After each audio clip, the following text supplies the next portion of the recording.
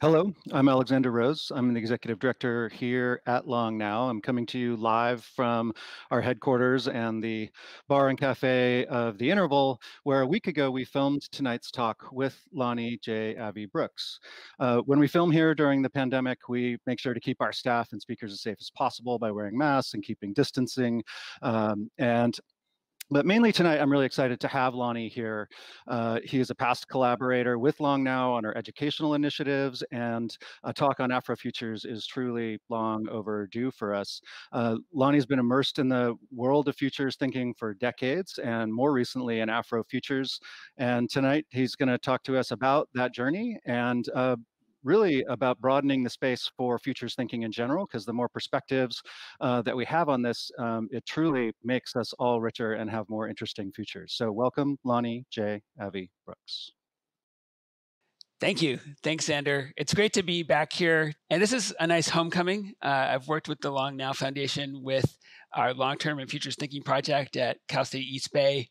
And in working with the Institute for the Future as a research affiliate has been wonderful in terms of really bringing to light Afrofuturism. And so I'm happy to be back here. But first, let me talk a little bit about my own journey, how I got here. You know, I think it was the debut of Wired magazine when it first came out that I fell in love with these images of the future. I became an intern for the Institute for the Future and actually wrote my dissertation on them. But then I also realized, wow, the future is overwhelmingly white here. So when I became immersed in the professional areas of foresight with the Institute for the Future, you know, they have a tradition of really talking about the future and pioneering that tradition. As a nonprofit, they've also, you know, had to have a variety of clients that are more corporate focused, more consumer focused, you know, practical. And it makes sense. It's, you know, they're trying to, you know, survive as futurists, right? It's not easy.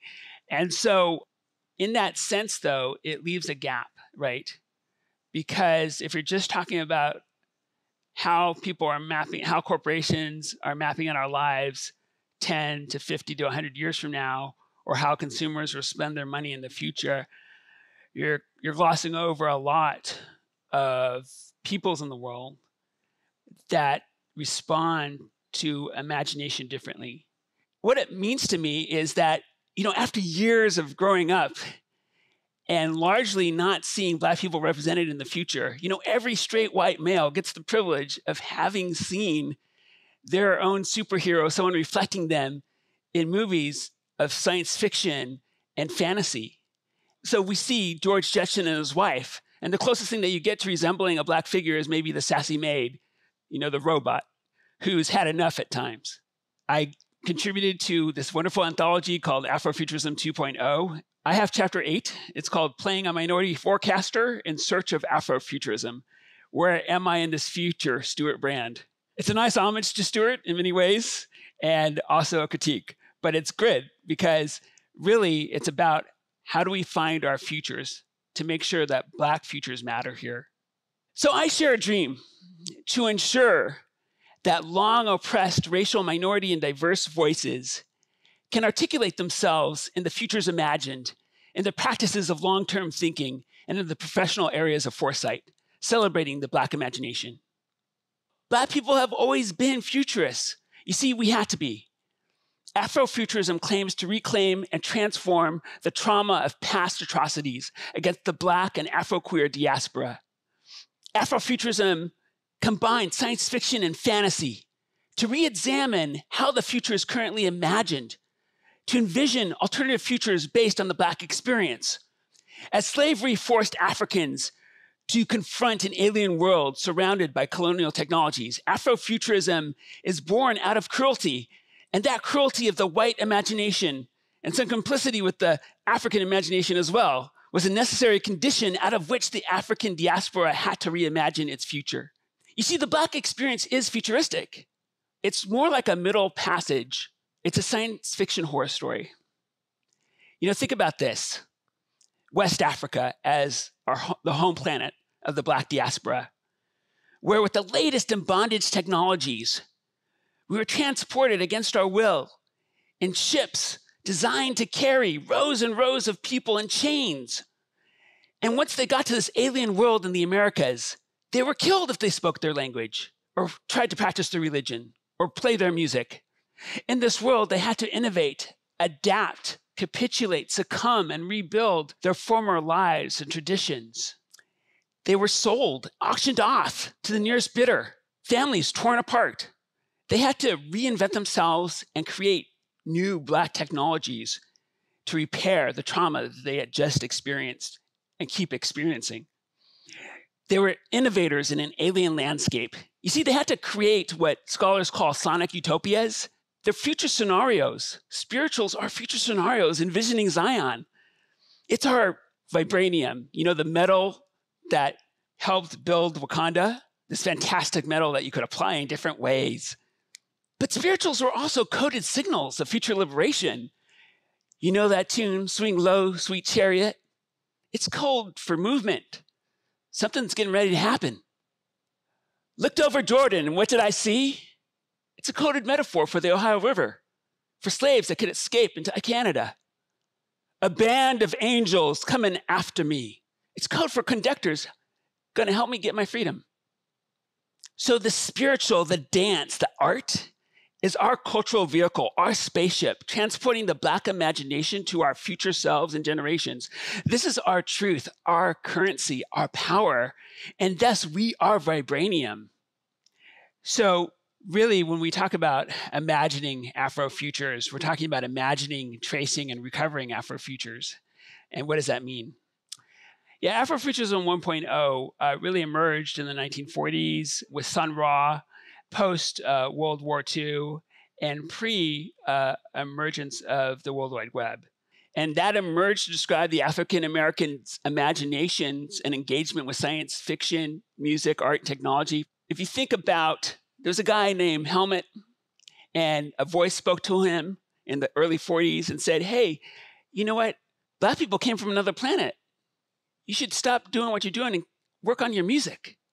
And this person became Sun Ra, the early jazz musician who innovated in jazz and art and created his own band that's here with us today. And it really ushered in kind of this wave of Afrofuturism, experimentation with art and music. It was going on before, but this is where it really takes on kind of an otherworldly feeling. Let's take a listen to Sun Ra for a minute too, so you can kind of hear how he's experimenting with the future.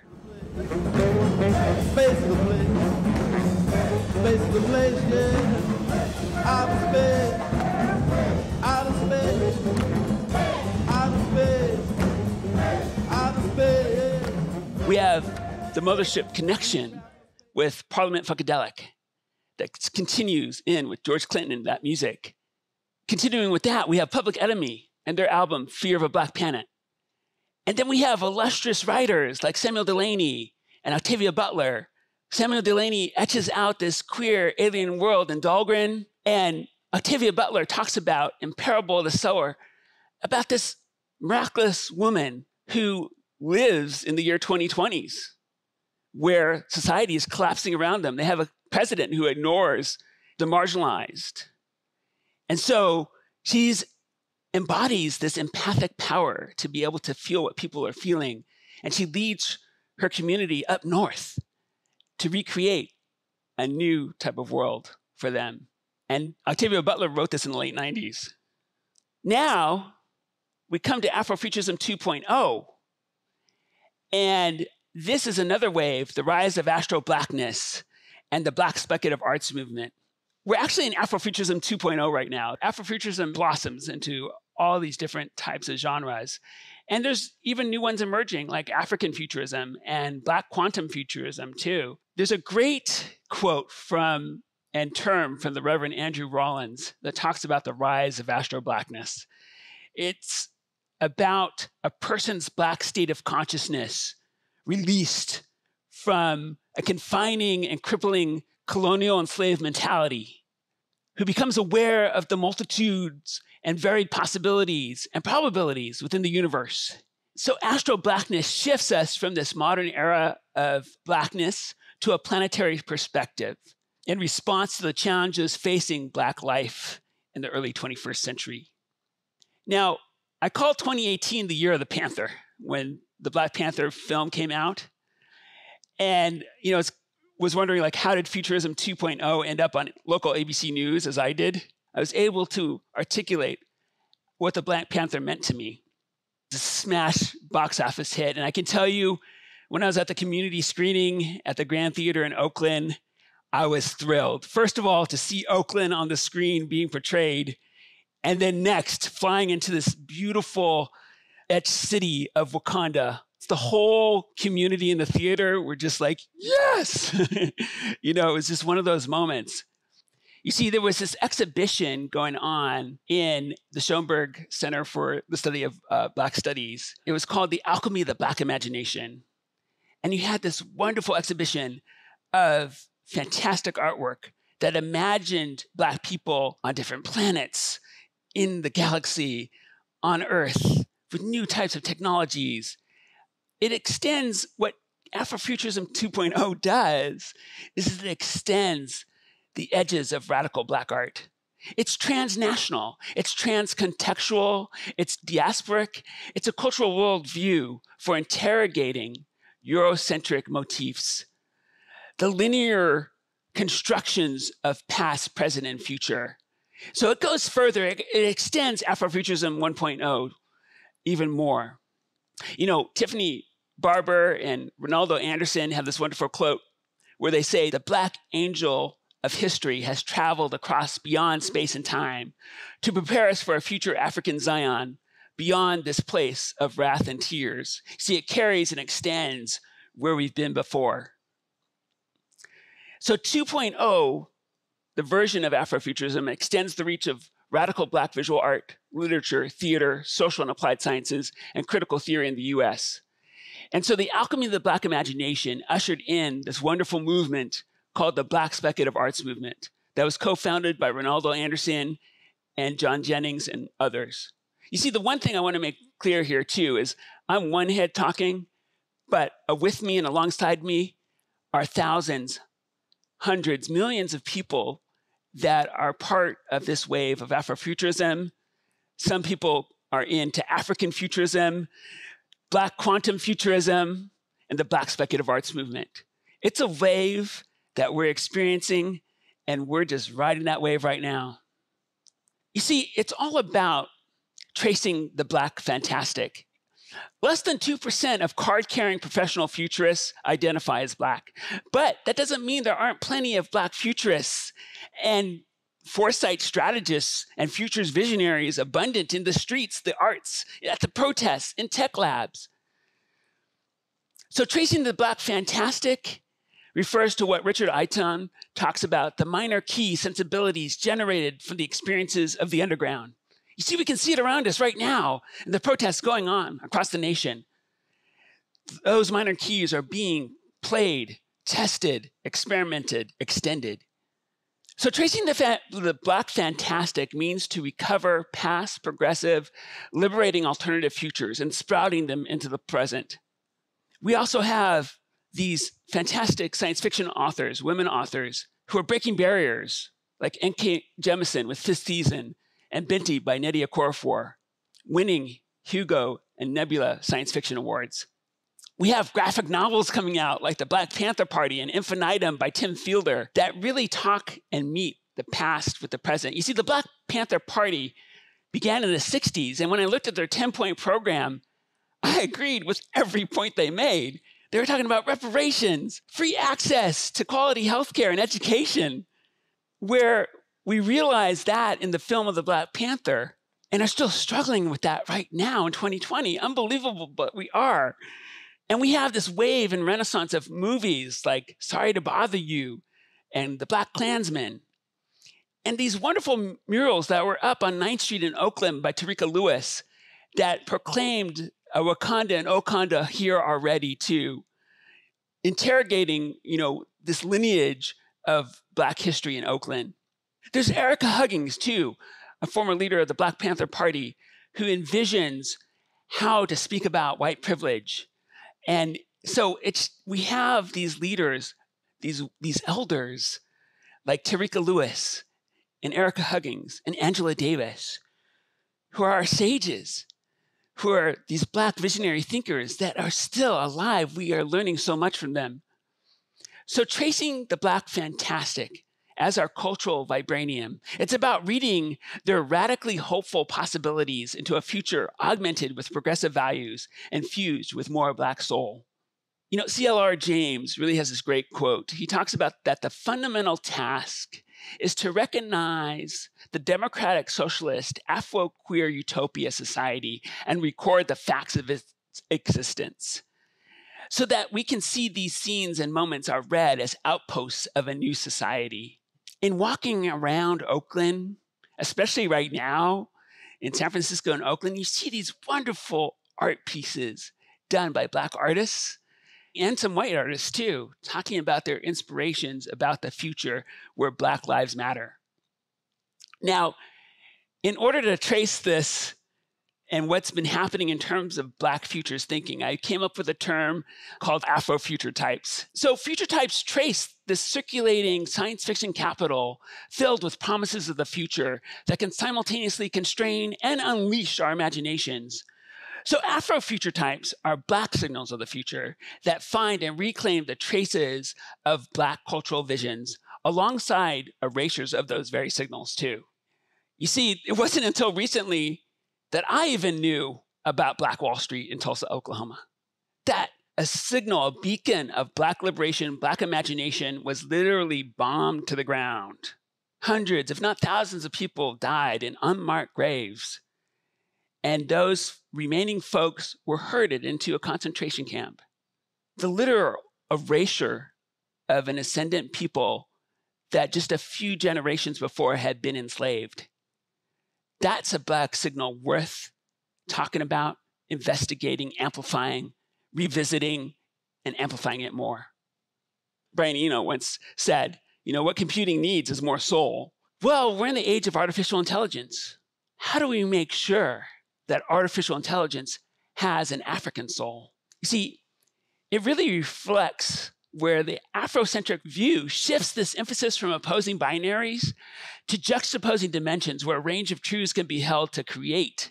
And these foundations to understand quantum computing have been among Black people for centuries, to hold the one and the zero simultaneously. So what would artificial intelligence look like if it was infused with Afro-queer and Afro-queer AI?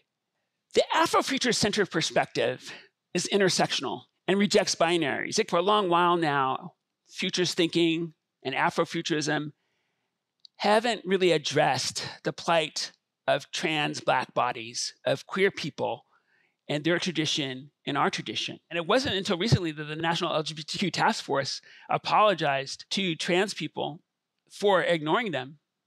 And we have, in the past several years, trans people who are being killed at an alarming rate, and they're Black trans people.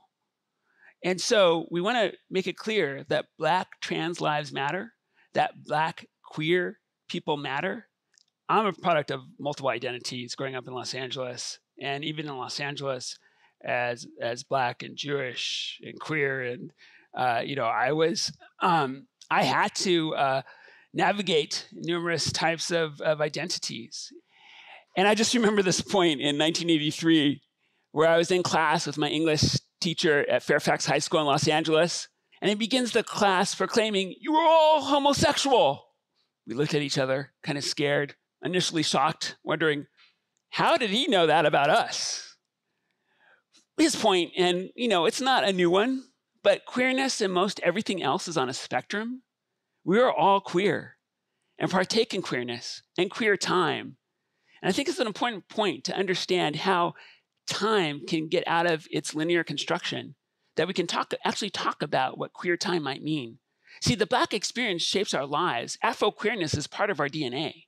Part of that is really starting with the birth of our species, 150,000 years or so ago, where we didn't have terms like queer or homosexual or homophobia, and what life could have been like there, and to kind of imagine it. At the birth of our human species, we had queerness weaved within it. If we look to indigenous tribes, they have a space for gender fluidity, a third gender fluid pathways that they celebrate.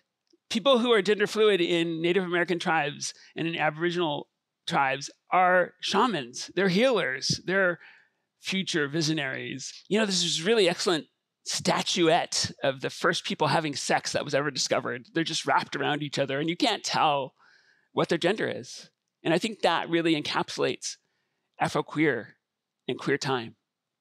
We can trace Afro-queerness in Egypt. There's also a tale of two manicurists for the pharaoh. And when they rediscovered their tomb, it shows them with their noses together and mouths almost nearly together. And that's a sure sign that they were a couple. Because usually it was of opposite sexes, but it shows them together. And they were revered. And it wasn't a problem. Or as the colonists arrived to the African continent and tried to make tribes shamed for their fluid gender pathways. And we're still struggling with it, right? There's this, a big sort of Eurocentric Christianity abounded in Africa that doesn't recognize LGBTQ rights. So I want to sort of come back to kind of pre-colonial times, this existence. And there's, really great activists in Africa working, in the African nations working on this too, to really bring queer futures and Black lives to the forefront and making that connection and keep making that connection. A great collaborator of mine, Nija Whitson at UC Riverside, she's working on this great essay called Super Fluid, Super Black. And they proclaim in this fantastic quote, "I am a Black, queer, trans, non-binary artist, flowing fluently like the memory of my superfluid slipping ancestors and transcestors. As my elder, Iya Fuyakari, often reminds me, if we are, then someone else in our line was. We are not the first." And so that's really important because if you think about it, in what W.B. Du Bois talks about double consciousness, they have a heightened consciousness. They're able to see the fluid intersections of identities that they're living with on a daily basis to guide their tribe. And so I think, 150,000 years ago, this must be queer time. This is queer time. They didn't have the terms for it, but I feel like it's time to really acknowledge within the Black tradition that queerness has existed. There's this great documentary film artist, Leo Herrera, who completed this project called the Fathers Project, If They Lived. And he creates a series of 4 fictional film documentaries about what would have happened if the leaders during the AIDS epidemic had lived. And he really creates a queer future world where the queer colonies have flourished. And he talks about the political influence of these queer colonies on the rest of the US, and that the queer colonies are becoming their own autonomous regions, which I love as well, too. And so through a series of 4 films, he leads us through these fantastic images that finally also evokes one of the leaders of ACT UP who's running for president in 2020. And so these types of things really inspire me to proclaim queer time continues with us. So I also aim to queer the categories of forecasting, future studies, and foresight as they are practiced. So it comes from a long tradition of African culture that really didn't see race and class in the same way that we do. It recognizes the interconnectedness of all things, Intu, which is Bantu for interconnectedness. It gives you a wider aperture on the future, where so many corporations and organizations and government agencies have tried to see the future through a straw. Seeing it through Black perspectives opens it up so you can see signals and Black signals and Afrofuture types happening on the streets in front of you. So they're getting there. But, as a movement, the Black Speculative Arts Movement and Afrofuturism really had to speak to Black futures that just wasn't being done. But the Black Speculative Arts Movement, we call it BSAM for short. These BSAM festivals that have been going on across the country, they've been expanding in the US, embraced by Canada, in Europe, and in South Africa. The sheer poster art itself, principally done by Stacey Robinson and others, is worthy of an exhibition. I was lucky to have the chance to be part of a futures computing mixed reality lab called Dynamicland. And they were opening themselves up to the community to see how their mixed reality technology could help augment the future visions of their communities surrounding them. And I got this vision of, what if we had a map of Wakanda? And as we went through the different regions of Wakanda, we saw people's alternative visions of the future. So we actually created a little demo of that.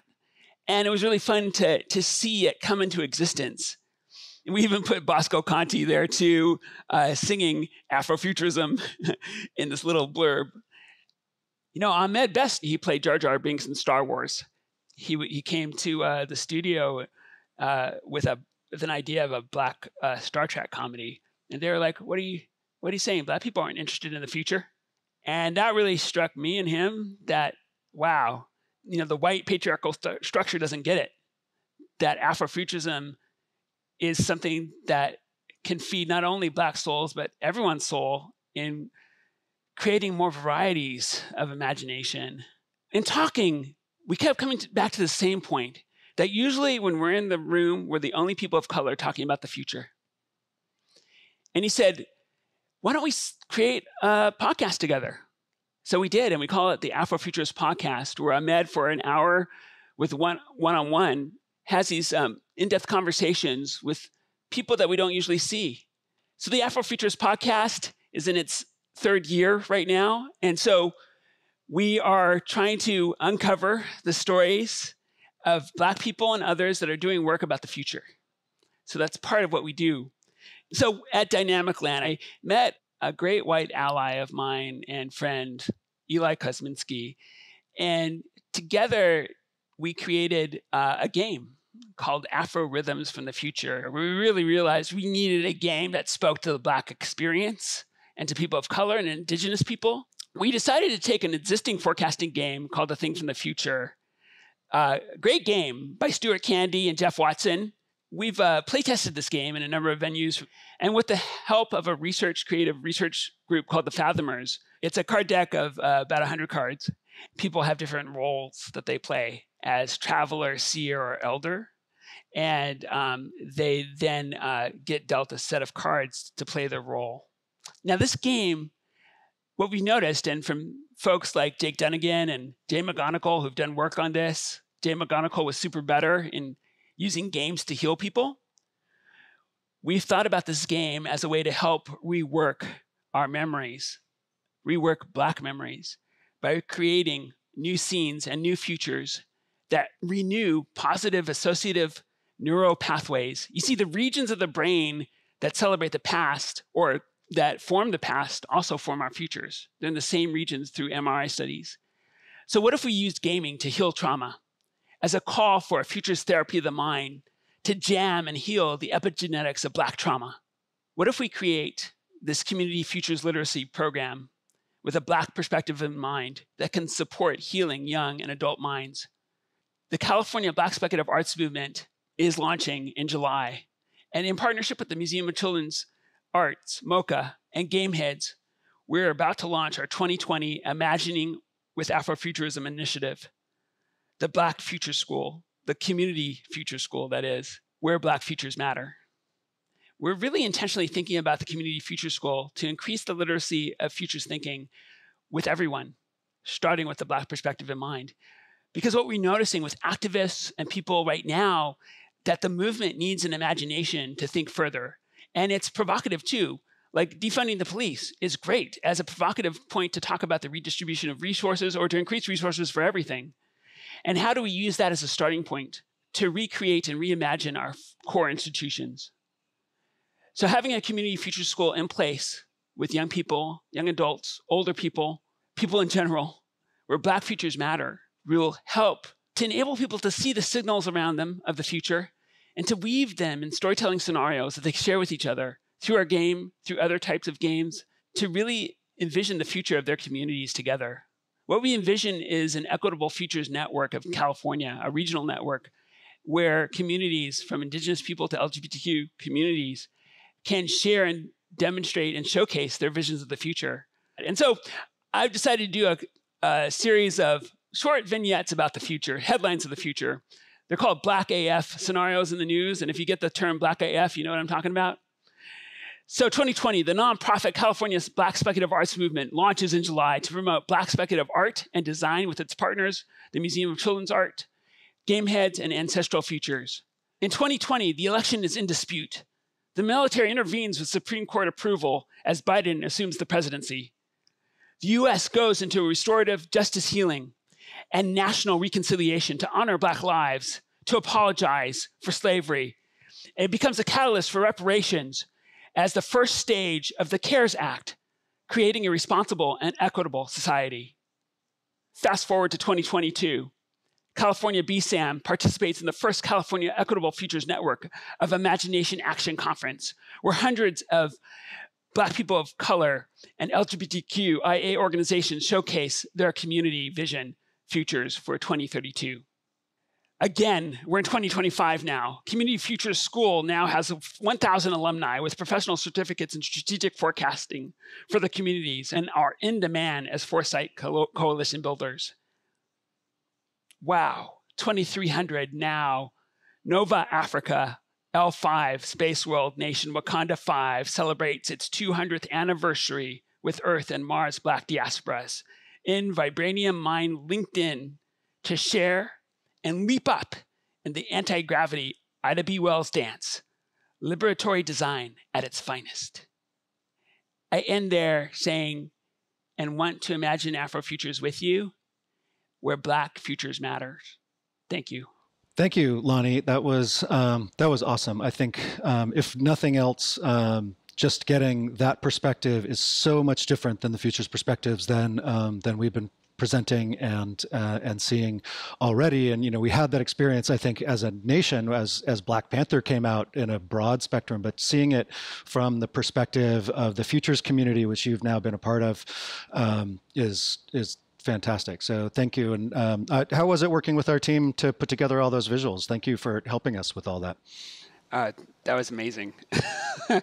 I really love that you captured the artistic artwork that's going on from these very gifted artists, from Stacey Robinson to Menswell Bozeman to Katana Wind. I mean, all these fantastic artists and Joshua Mays that have helped us before really are amplifying their work. Because what's a revolution without art? What's transformation without art? What is a Black future without art? It's pretty boring. So you want to be able to dance. You want to be able to enjoy the music and enjoy the art that's surrounding you and immersing you. So yeah. Yeah, and I think you brought up this point, and I think it's worth touching on again, which is that we already our present and really our future is often, and especially in arts and culture and design, is already being defined by the Black community, but they generally aren't thinking of themselves as futurists, but as artists or designers. But I think it's an interesting idea to anybody who's creating something that lives on to the future, like a product design or a piece of music, is effectively a futurist. So I think that's a great point. And can you talk a little bit more about that? Yeah, I think, Stacey Robinson, for instance, I was just having a great conversation with him this morning about his work in creating Black utopias. What about creating more spaces where you enter into and you're carried to spaces of liberation? So literally, creating exhibitions where you enter into it and you feel a sense of relief. It's like, Hyphen Labs did this VR simulation about hyper-feminist, Afro-feminist futures. And I remember immersing myself in it at the Institute for the Futures Afrofutures Festival that we had. And it was amazing because I felt a sense of relief. Like for a moment, I got a sense of being connected to a broader mind where we were immersed in feeling ourselves as free, liberated, and at home. And it was just an amazing feeling in that VR simulation. For myself, I also come to it through popular culture. I was born partially blind. And so I grew up with Star Trek. And the only character that I really saw in Star Trek was Lieutenant Uhura in terms of being Black and the other minorities associated with that. But like her, for me, and Jordy in Next Jordy, Generation right. too, right? He was blind, but could see in spectacular visions. And so for me, that really meant a lot, because it meant that, I had these Star Trek posters surrounding me on my walls, and I was really fascinated with thinking in a bigger mindset about the future. So that's where I really started on my pathway to foresight, that, how can we think bigger? How can I not be constrained by my vision and literally envision a different way if I didn't have my physical sense? Very good. I just want to remind all of you that the channels are open for you to send questions in through the streams that you're watching. But right now we're going to bring in Ronaldo Anderson, who is a guest invited by Lonny, and Ronaldo, I believe you were a co-editor of Afrofuturism 2.0 that invited the essay in by Lonny. Is that correct? Yes, and that's how Lonny and I initially became connected. Lonny and I are both members of the National NCA, National Communication Association. So because we both have a background in formal training in communication studies, and that was the connection. And I think Lonny was a perfect fit for some of the things that I was looking at in relation to looking at the future. So it was just a natural fit in terms of what his research interest was at the time. And I was just very lucky. We were very lucky that we were able to get him to submit to the first anthology. Awesome. Do you have a question for Lonny after seeing his talk? Okay, Lonny's probably, I think we've talked about this earlier. I know one of the things I've talked about with friends in the last 90 days was how there was going to be a conception of Afrofuturism pre-COVID-19, and then a conception of Afrofuturism post-COVID-19. So I would just want to ask him, how has the pandemic impacted how he's thinking about Afrofuturism at the moment, especially the second wave that we've been a part of the last 5 years? Well, I remember hearing a talk at the Long Now actually about what would happen if we had autonomous driving, and a speaker there talking about that said that it would actually free up a lot of political energy that has been channeled into parking your cars and finding a parking space and driving in general.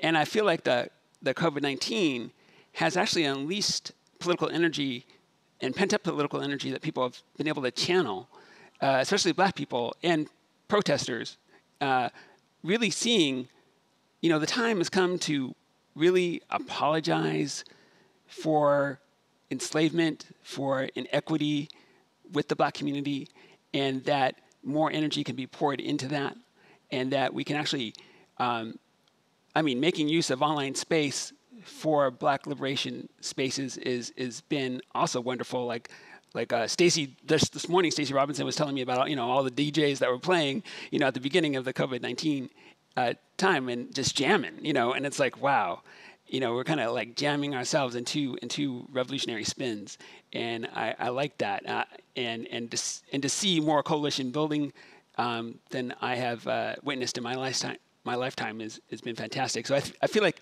there's a hope and a promise, and whether it gets fulfilled or not is really dependent upon a lot of factors. But I think that the Black Speculative Arts Movement is at the heart of keeping that forward momentum, and other movements that are alongside it too.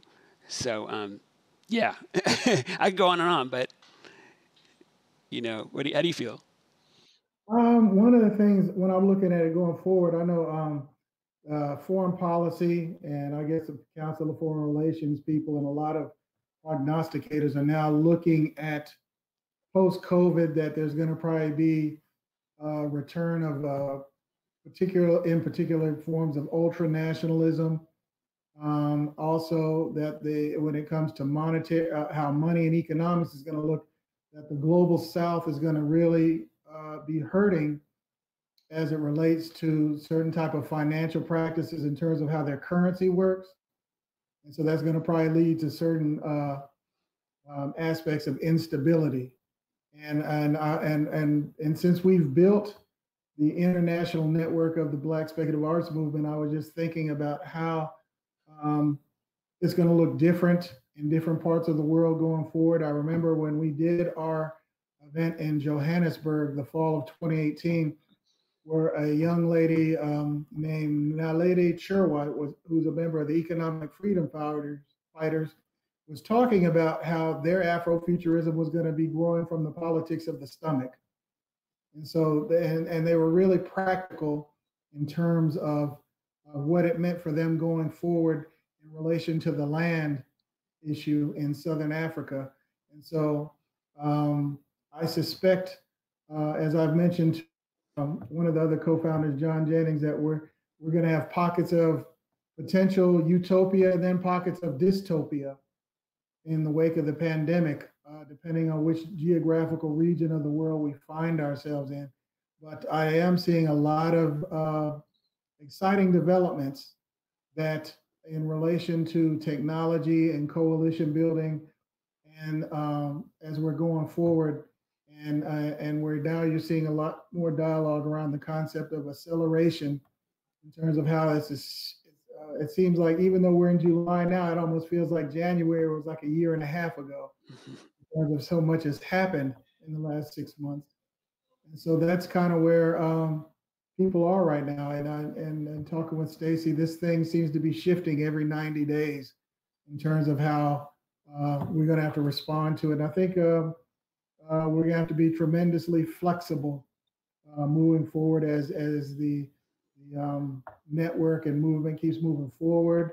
And I think the work that you've done with the Long Now Foundation, the forecasting part is going to be an incredibly valuable tool to kind of assist other members and people in the network, whether they're in North America or in Brazil or in West Africa, where we had some events last year in Nigeria and Ghana.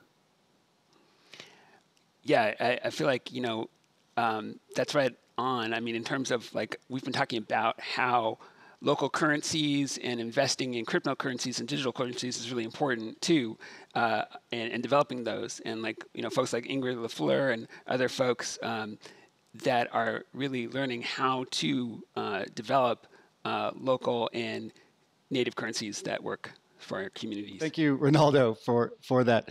And I want to invite Ahmed now.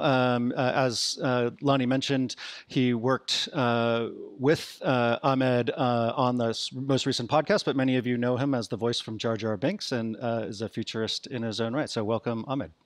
Hello. Hello. How are you?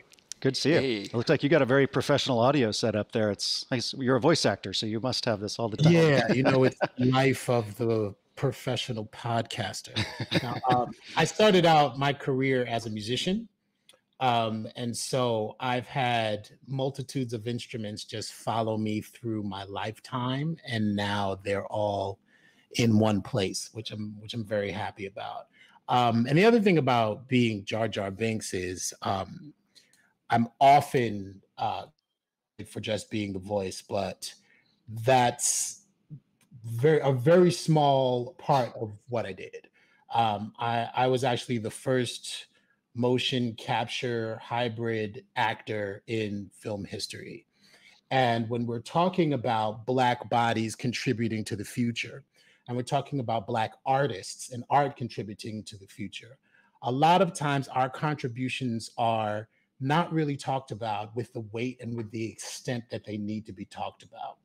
And we don't envision our Black artists as futurists when it comes to our performance. We mentioned Sun Ra, who really started the idea of this cosmic journey sonically, which Parliament Funkadelic picked up, which Africa Bambaataa and the Soul Sonic Force picked up in the 80s, which spawned, Kool Herc and all of those cats in the Bronx, where I'm from, New York City, to invent hip hop. And now you can't find a song anywhere that doesn't use any type of technology. And that was Black futurists. That was Black artists.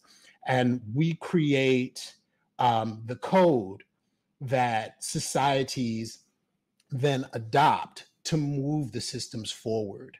And because I was a co-creator of the code that created this entire new form of filmmaking, every film that you see that has any type of CGI in it has me in it. So Black people and African people in the natural sense of Afrofuturism and Afrofuturist thinking have contributed to industries and the inner workings and the architecture and the coding of industries since the beginning of time. Thank you. And after seeing, I know you work with Lonny quite a bit, but after seeing this talk, I was wondering if you had a question along the lines of the talk as well. Yeah, we haven't really talked about, and Ronaldo and Lonny started leaning into this a little bit, but we haven't talked about this idea of poverty and how systems are created to perpetuate poverty, and how Afrofuturists and in Afrofutures, the idea of wealth and the idea of poverty that have been Eurocentric primarily have been shifted when we're talking about Afrofutures. And I would love for Lonny to elaborate on the idea of poverty being a system that needn't exist and how Afrofuturism really lends to that idea.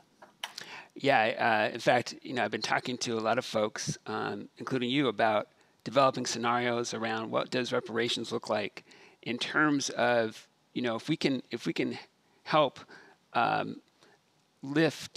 help expand health, wealth, and education for Black people, we can help it for everyone. And that what do reparations look like as a form that enables Black people to, have their bodies respected and their minds expanded from where they are now. I mean, we've done pretty relatively well considering all the obstacles in our face, but just think about the unleashed economic prosperity of having a guaranteed income that supports us, that lets us not just be in jobs that we don't want to be in, but that support our minds, right? I mean, if you want to talk about real prosperity, you'd unleash that. So it comes down to political will, and so I think that Afrofutures has a lot to talk about that and speak to. And so I'm excited about trying to develop those scenarios of reparations. What does that look like? And that includes some type of national reconciliation and national apology from the American government to Black people, as a cornerstone of that. Absolutely. I think what's really exciting about what's going on right now, especially with the recent uprising, is that young people understand that systems and working within systems don't have to be the only answer. If you think about it, the generations now, they grew up with systems changing every 18 months and less, right? 6 to 18 months following Moore's law, right? So they have no problem letting an operating system go and completely starting a brand new operating system. Now that's them in their computing world, and then their computing world turned mobile. And now their mobile world is turning internal and generational.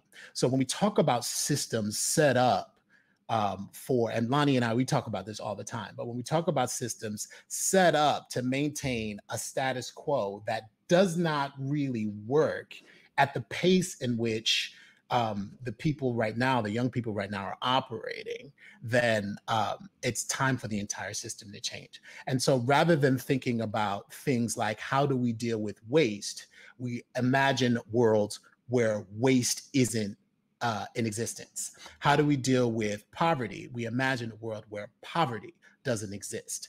And then we work backwards and we figure out the steps to get there. But the young people right now are in such, they're teaching us so much about how we do not have to settle for systemic problems, right? We can change the system. Yeah, absolutely. I mean, I'm inspired by the Institute for the Future's work on governance design too, that informs our own work and bridges it to Afrofuturist thinking as well. How do we see our institutions as eroded and remake them and transform them and radically change them to meet our needs? I'm inspired by movements like restorative justice thinking, right? That helps people. What would a city look like if it was based on restorative justice thinking? You'd have radically different ways of policing that would protect communities. Yeah, absolutely. And we talked about a lot about, what ideas of policing are, reimagining policing. And, this idea of defunding the police is just a very welcome start. And the addition to defunding the police is refunding the people, right? Because when you take that money away from militarization of the police force and you put it back into the communities, when you're talking about education, when you're talking about, eradicating food deserts, or we're talking about abundance in jobs, all of a sudden a community thrives. And the idea of a militarized police becomes ludicrous. So it's the Afrofuturist thinking reimagines all of these things based on our experience. Yeah, I think that, the working backwards thing. I remember seeing an interview with the woman who is the futurist who designed Wakanda, and I loved her description where she says the center of the city is the archive and the library, and the entire thing spirals out from there. And it's this kind of like, and so she used this staple into their future and as to why their city was the past was so important to the city, to basically design the entire rest of the city. It was a super powerful concept. Yeah, absolutely. And if you think about the Underground Railroad, right? The Underground Railroad encompasses all of the what Lonny was talking about when he was talking about the parts of the brain that can perceive the past, can also speculate about the future, right? The Underground Railroad is that in an actual tangible way of thinking. Astronomically, these stars, which exploded billions and billions of light years away in the past, are just now reaching the Earth. And enslaved Africans are using the past light to look towards a better future. That's the entire scope of what Afrofuturism is, and the ability to perceive both the past and the future in the exact same moment. Nice. I love it. That's great. Well, thank you so much, Ahmed. And can you mention the name of your podcast again that you guys do together? The podcast is called The Afrofuturist Podcast. Lonny Brooks and I created it together, and you can find it on iTunes and Stitcher or wherever you get your podcasts. We talk to speculative fiction artists, technologists. We talked to politicians recently, which has been incredibly interesting, designers, but everyone who uses Afrofuturist thinking to move whatever they're doing forward. Cool. Well, thank you so much again for joining us. And we're going to get to some questions from our audience. I think there's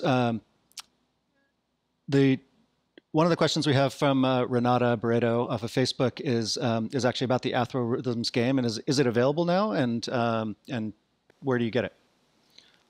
Yeah, that's a great question. So we're actually working on the second stage of that design of the game, and right now we have an original card deck, and that we are willing to talk with you about and work with. We're looking forward to our next stage iteration of this card game that will be available through probably a Kickstarter. But we're also talking to, since we're getting so many inquiries about it right now, and we're really excited about it, we are going to be, just email me. Right. Well, we'll also talk about it in Long Now as it comes out too. So yeah. Feel free to stay tuned with Long Now about it as well. Yeah, definitely. Cool. And Rafael Sequarios, I believe, or Sequarios, from over email asked how involved scholars are from sub-Saharan Africa and the rest of the African diaspora outside the U.S. in the Afrofuturism movement. Yeah, so we have, there was a special issue done by the Journal of Future Studies on African futures. And so we are in dialogue with them, and also the Black Speculative Arts Movement did a series of BSAMs in Ghana and in Cape Town. And so it was wonderful moments of connection and stuff that was going on also in Nigeria too. So BSAMs are sprouting up, and it's kind of this embrace of what we're calling Afrofuturism 3.0 when Africa kind of African nations embrace it too and style it on their own. Jeremy Kirschbaum of the Institute for the Future is also working with and highlighting African innovators, especially in Nigeria and Kenya and other places. So that's really exciting. But the Black Speculative Arts Movement is really catching on in terms of investing in Afrofutures thinking with scholars and activists there. So it's going forward. And actually, I mean, along those lines, someone who identifies as Africa America on Facebook stream mentions that that Ghana is often referred to as a modern day Wakanda. Do you have any pros or cons, and how do we utilize the positive movement there? Well, I mean, I think the energy there is I want to go to Ghana. I haven't been there yet, and from what I'm hearing about, it's just the idea of how folks from America arrive in Ghana feeling more liberated than being here in the States, and how Ghana has celebrated the anniversary of slavery by inviting African Americans to come live there. So I feel like there's lots of potential and promise in what Ghana is doing and in its forward thinking and foresight. So I'm excited about there's how do we create Wakanda, and our own vision of it. That it's actually more inclusive than maybe the Wakanda we saw in the film too, with Afro-queer futures as well. And I think I want to go back a little bit to some of the games that you're working on. I mean, Stuart Candy is a research fellow here at Long Now who created that card game, That Thing from the Future, which you then worked with him, sounded like, to adapt the card game for that. And then Dynamicland over in the East Bay. Dynamicland is kind of this amazing thing that I think not enough people know about. And I was just wondering if you could just say a little bit more about how that lab works and how your work there dovetailed in. Yeah, that was an amazing experience where they have this loft on 9th Street, and they have rafters of computer projectors that project programs onto and make 3x5 pieces of paper into playable media. And the media, the paper have colored dots around them to read a barcode that then makes the paper playable. And when we saw that and were immersed in it, the idea was to create collaboration across with people in computing rather than people being on their own individual screens and on their laptops and phones, but actually have a collaborative-based computing platform where people can can do creative things together and look at each other, And I just love that. And so when I met Eli Kosminski, we actually did an Afrofuturist podcast with some of the interaction designers like Paula, too, who was there, and others. It was amazing. So when I met Eli, he was really open to thinking about, well, how do we invent Wakanda here? And he helped me with his expertise in computing to make this dream come alive. So when it turned into Afro Rhythms for the Future, it was we actually created the game in the Dynamicland medium, where you could kind of see dynamically how people's ideas were connected, and that was really exciting. They literally, the paper would light up and play different scenes from the future in front of you. So yeah, great cool. Space. Yeah, no, I think it's such a cool space, and more people should utilize it in the way you do. It's such a collaborative space. And let's see. I wanted to get to another question here. You've now been in academia for a bit, working with Cal State East Bay for quite a while, and Rio Jones from YouTube asked a question: are there any other recommendations for academia to take part in Afrofuturism? Are there good areas that this is happening? Yeah, I mean, definitely like UC Riverside with John Jennings in the undergraduate and graduate programs where he teaches Afrofuturist courses. Also at UCLA, and it's happening in universities across the land. Especially in our university, we have like 3 other professors that are running Afrofuturism courses right now. I ran one of the first ones last year. And that's been a joy to kind of join in have work with other Black faculty in creating Afrofuturist courses, and they do it different ways. So from the English perspective, from ethnic studies, from from communication, my field. So we look at the future of media in that case, in that context. So I think there's actually, I know a middle school teacher who's creating a Conjuring Worlds textbook for middle school on Afrofuturism. Also, Katita Johnson at the Oakland Technical High School is creating and building Afrofuturism curriculum for the Fashion Academy there. Really great working with her. And also at the Museum of Children's Arts as well. So it's happening in academia and in high school, middle school, and other institutions like that. Cool. And I want to also get back to the paper you wrote for Afrofuturism 2.0, where Long Now and many of the futurists that founded Long Now and the IFTF, the Institute for the Future, really you talked about how you weren't represented in these organizations, but were at the same time were invited in certain contexts. But can you elaborate on that? And I thought it was really refreshing and great to see that context for us. Yeah, I think IFTF, from when I first landed there in 1998 as this, wide-eyed graduate student, to now has made tremendous strides. Last year they helped support our Afrofutures festival with the Black Speculative Arts Movement and the Museum of the African Diaspora, too, and others. And kind of seeing their own evolution in terms of futures thinking has been refreshing itself, too. They've done work in the Sudan. They've created a Good for Future Fellows program where they have people from the community that are doing really interesting, innovative things and work in community futures too. So, but I have to say, when I first got there, I felt I couldn't see myself in the future that they were generating. And but they actually immersed me in some of the skits that we did, for the future.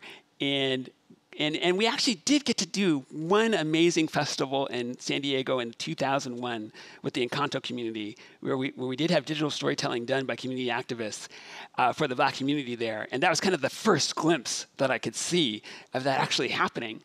Now, I wish it had not taken as long to get there as we are now, but just seeing that kind of embryo happening was amazing.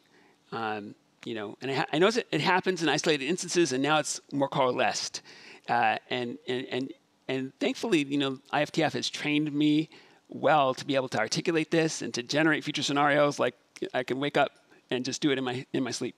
So nice. No, and you, when we worked with you several years ago on the futures classes at Cal State East Bay, you did, I believe you did a class that was 100 years and 1,000 years, teaching effectively teachers how to think about futures that are very far in advance. And can you say a little bit about that? Yes, I have to have my hats off to Andrea Severi, our consultant on that, who helped me develop projects for futures thinking, especially the one that we do is like, what does your future look like in 2054 as a 1.5-page story? And you have to develop signals and create a scenario storytelling about your future organizational life. And then we also did a fun exercise where it's like, what are 10 things that you would want in the next 10,000 years?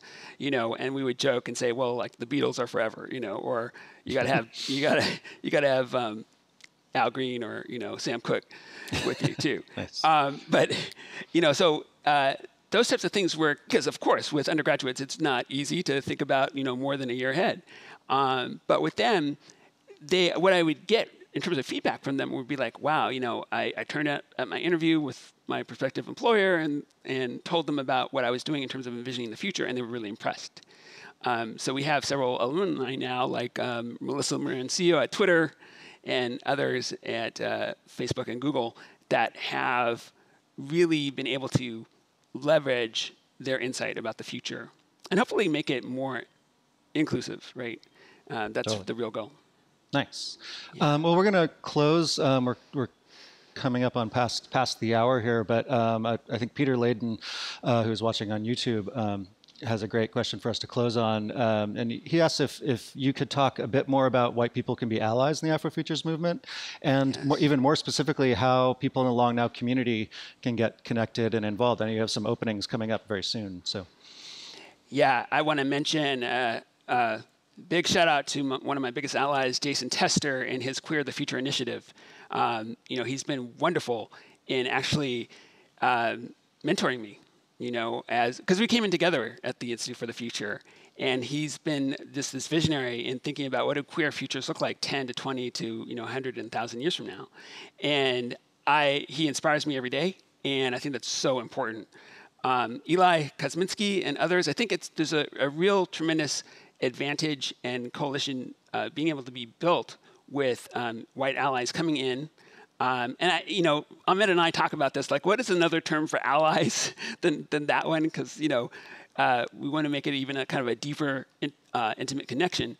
But having them, understand where we're coming from and listening is really important. And knowing that Black Futures can help steer this. It's not them directing us. It's us telling them, here's what we envision, help us get there, So Absolutely. That's, really important. Cool. And as far as the Long Now community, I mean, we have thousands of people, mostly concentrated here on the West Coast, but we're really worldwide. And I'm, thinking about your responsibility, hopefully over the next 10,000 years. And I just, what can you say to this community are some next steps that you think would be interesting for them and you? Yeah, I mean, I think, making sure that the library for the next 10,000 years has more Black futures thinking embedded in it. Like what you said about the Wakanda having the library at its center. And I think making sure that we have those inclusive visions embedded in the DNA of 10,000 years. Because I think, in my mind, it's not so much a singularity, but a multiplicity of visions that create next stage AI with more profound, empathic African soul, at the beginning of our species. So I would say, looking at that, having more African time as part of our rhythms. Nice. Well, that's a perfect place for us to end. Thank you so much, Lonny. Really great seeing you again and having you here with your family tonight. Thank you. Thank you. Thank you so much, Sander. And thanks to our guests, Ahmed and Ronaldo, and thank all of you who watched online. And we look forward to seeing you at our next event. Thank you very much.